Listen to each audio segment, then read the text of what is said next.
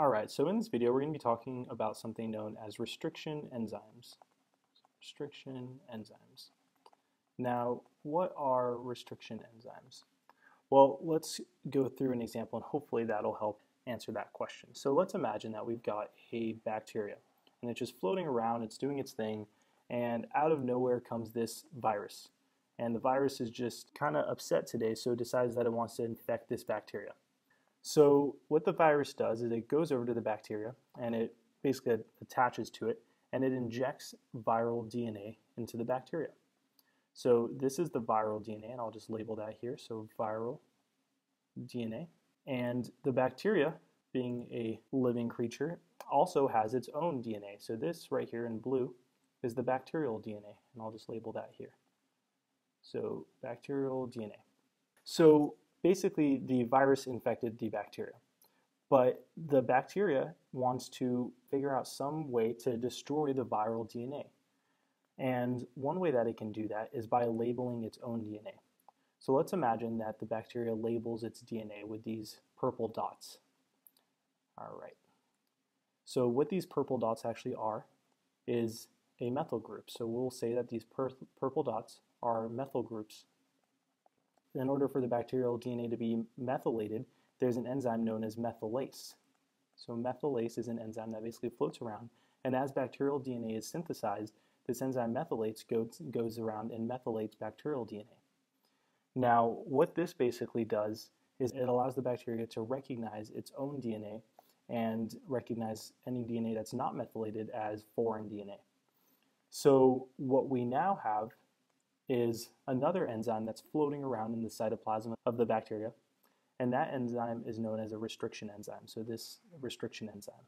So this restriction enzyme is kind of floating around, it's doing its thing, and it recognizes the methylated bacterial DNA, but then it sees this foreign unmethylated DNA and it goes and destroys it. So this is basically a way for bacteria to protect itself from being infected by viruses, and it basically does so by methylating its own DNA and destroying any other foreign DNA that is unmethylated. So the reason that this is called a restriction enzyme is because researchers were noticing that certain bacteria were actually they were resistant to being infected by viruses, so they were basically restricting viral growth. Thus, when they figured out what enzyme was causing that, they basically called it a restriction enzyme because it restricted the growth of viruses. Now, in order for the restriction enzyme to work, it needs to recognize a specific sequence, a specific bacterial sequence. So let's go ahead and write out an example sequence. So imagine that if we zoom down to the nucleotide sequence of the bacterial DNA, let's imagine that maybe the sequence was GAATTC. And of course, if this was one strand, then the sister strand would be GAATTC. Now, I don't know if you noticed, but there's something unique about this specific sequence. So if you read this top line from left to right, GAATTC, and you read this bottom strand from right to left, GAATTC, they're basically identical. And this is known as a palindromic sequence. So palindromic sequence. Now, basically what a palindromic sequence is exactly this, and it's what restriction enzymes recognize. So let's imagine that we have a restriction enzyme. We'll just give it a name. Let's imagine that its name is EcoR1. So EcoR1, that's the name of one type of restriction enzyme. EcoR1 is actually able to recognize this palindromic sequence. So as EcoR1 is floating around the bacterial cell, it'll recognize this sequence, and if it's methylated, it won't touch it. But if it's unmethylated, as in the viral DNA, it will actually cleave it. So it'll come here and it'll cleave it. Let me actually use a different color. So it'll cleave the DNA, and it'll cut it like so. And what that'll do is it'll result in two strands because it just cut the DNA. So now what we're going to have is we're going to have one strand that's going to be G, and then this bottom strand, TTAA, and then we're going to have this top part over here. So we're going to have an AATTC and then a G down here.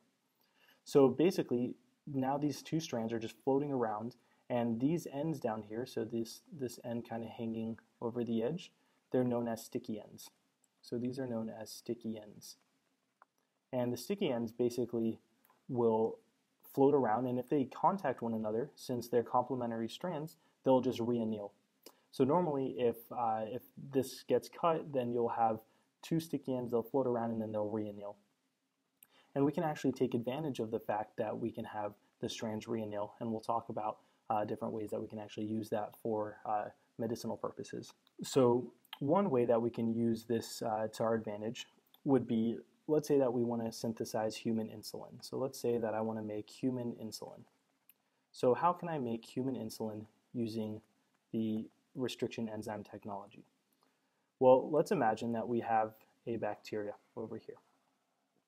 And this bacteria has its bacterial DNA inside, and what we can basically do is take this bacterial DNA, so let's extract it out of the cell, so we'll move it out here. So here's the bacterial DNA. What we'll do is we'll take EcoR1 and we'll basically cleave the bacterial DNA at this site. So let's say that we cut it right here. So if we cut it right there and then we kind of unroll the bacterial DNA, now we have this space, right? And this space basically has these sticky ends here. So I'll just fill those in. So let's say that there's a G, C, T, T, A, and then over here on this side, I don't know if I have enough space, we'll have a, T, T, C, and a G. So now we've got these sticky ends over here, and what we can go ahead and do is we can take the human insulin gene. So we'll take human insulin, so this is the insulin gene, and we'll have exposed it to EcoR1 already. So now it's got the sticky ends over here. So now on this side we've got an A, T, T, C, and a G, and then over here on this side we've got a G and a C, T, T, A. So now what we can do is we can take this whole thing and just plop it right in here. And as you can see, this part of the insulin gene will reanneal with this right here.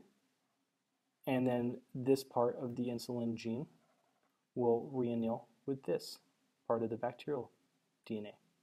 And basically now what we have is we have the insulin gene inserted into the bacterial DNA.